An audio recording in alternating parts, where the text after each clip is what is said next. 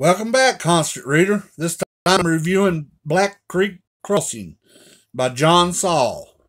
This book is 459 pages.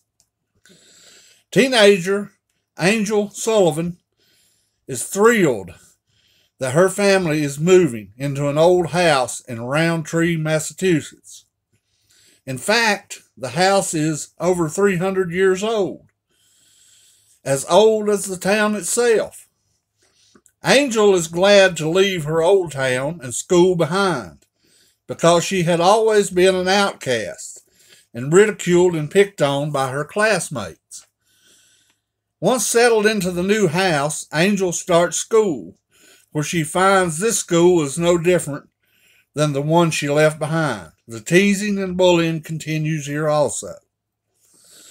But Angel does meet a friend, Seth Baker, a boy in her class, just as much an outcast as Angel herself. The old house has a history, though, one of murder. A few years earlier, a father that lived in the same house as Angel and her family murdered his wife and daughter. As Angel and her family look into the history of the house and the murders, is not all that happened there. The original owner of the house burned his wife and daughter for witchcraft. As Angel and Seth explore the house, they find a book with spells in it.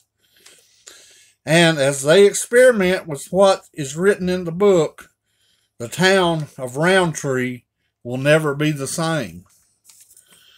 A good, suspenseful, creepy read that I rate a 4 out of 5. You won't be disappointed in this one.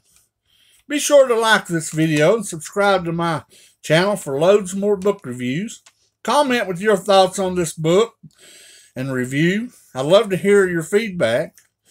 Leave any book recommendations in the comments section for any books you would like to see me review. Thanks to all my viewers and subscribers. And until next time, keep reading.